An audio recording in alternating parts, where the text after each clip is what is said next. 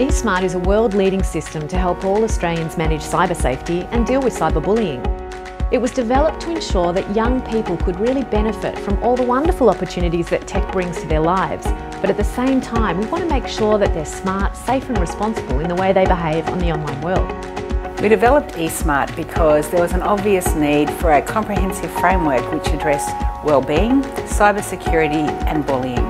eSmart is now in schools across Australia, and the feedback we've had is that it's incredibly effective and really well received by students, by teachers and parents. To me, eSmart means preparing our children to be 21st century learners. We know the benefits that technology offers our students, but we're also very aware of the risks.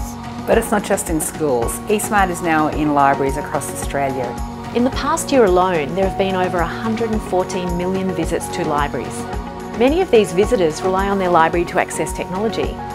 So for us, it made great sense to collaborate with libraries to equip Australians with the skills to be smart, safe and responsible online.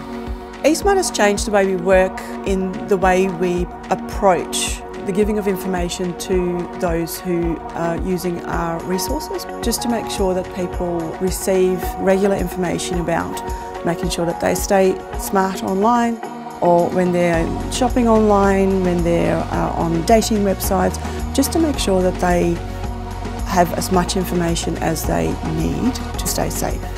So we also developed the digital licence, and that's because every young person is online now, so to be online you need to be safe.